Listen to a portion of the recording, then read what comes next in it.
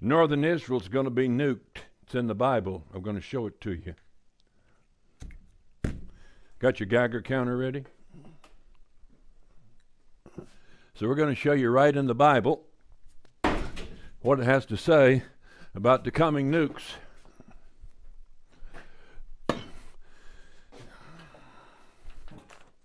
I wrote two passages of scripture down here on this piece of paper where I can read it.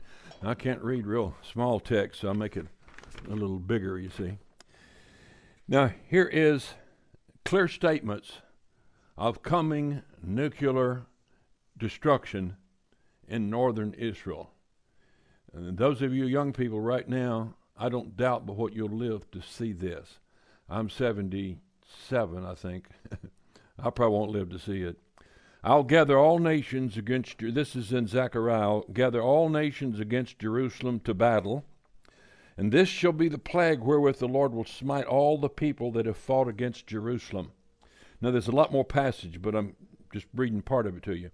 Their flesh shall consume away while they stand up on their feet. Their eyes shall consume away in their holes, and their tongues shall consume away in their mouth. Now, this was written over 2.5 millennium ago.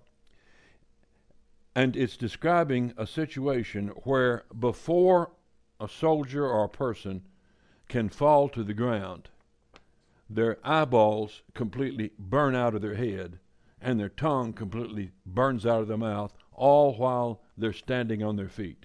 There's never been a time in the history of the world until the last 70 years that could take place, be 80 years. And now in Ezekiel chapter 39, it speaks of the same events again. He talks about coming destruction in northern Israel and the mountains there, coming down out of Lebanon. And he talks about an invading force of 5 nations along with Russia, names them. Those nations exist today. And he talks about the destruction will come on them, and he said it'll take 7 months for Israel to cleanse the land. It said after the end of 7 months shall they search for the bodies. Said they'll call out men of continual employment, and they'll go out to cleanse the land. And he said they'll actually create a city called Hamanoth in that area, and that city will be used as a headquarters for cleaning up northern Israel.